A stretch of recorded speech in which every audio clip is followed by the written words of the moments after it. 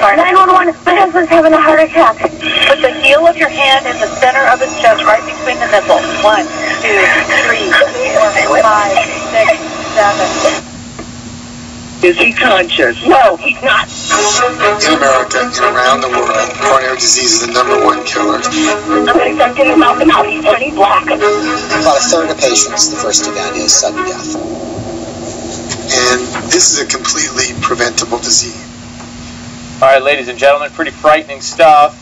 John Rumberger is Dr. John Rumberger, cardiologist for over 35 years, practicing director of cardiac imaging at Princeton Longevity Center, contributor to what you just saw a part of, a clip of, the Widowmaker documentary. Good to see you, Doctor. Thank you for coming in. Pleasure to see you, Steve. Thank you for inviting me. My pleasure. Okay, so the Widowmaker talks about the business side of heart disease and the frightening part of wanting to, stay alive and not have a heart attack. Yet you're with the Princeton Longevity Center, and you, I would imagine, urge people to have these tests and exams. So explain to me. It seems like it's they kind of at loggerheads here.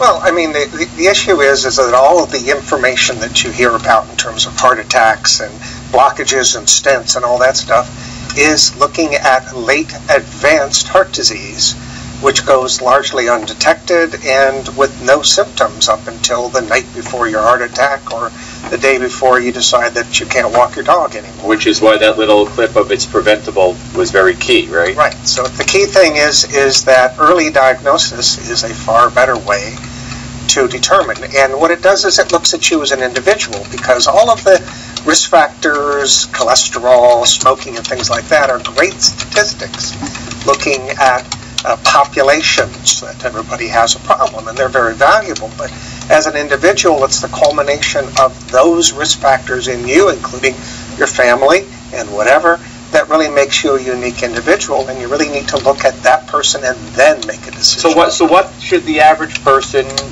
do to prevent it? At what age and what steps should the average person take? I mean, I've heard it said that you should check your cholesterol starting at, 30, every 5 years or 10 years. Is that enough?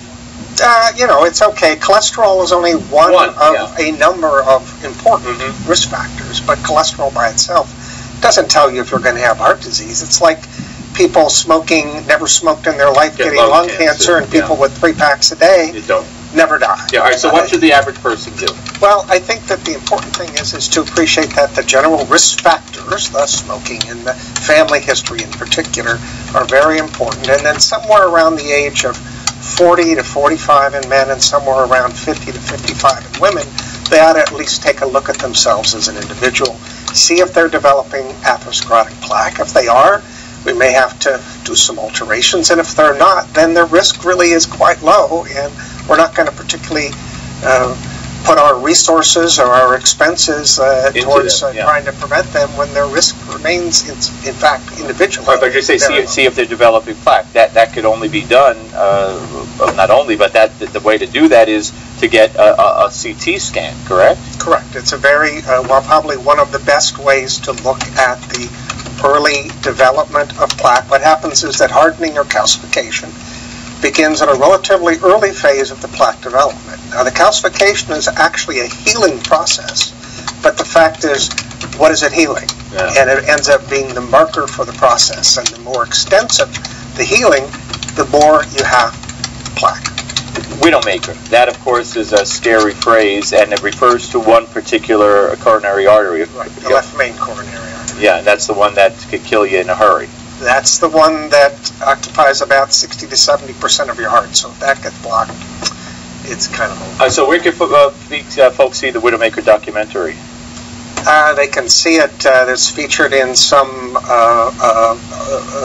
houses, some places, but you can also download it online, on iTunes and Amazon. Okay, iTunes and Amazon, the Widowmaker.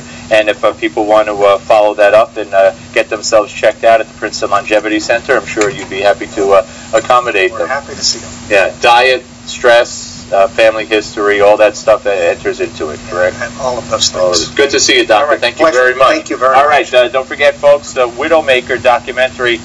Nothing's more important. The late Dr. Fred Vanini, who was a good friend of mine, always said your health is in your own hands.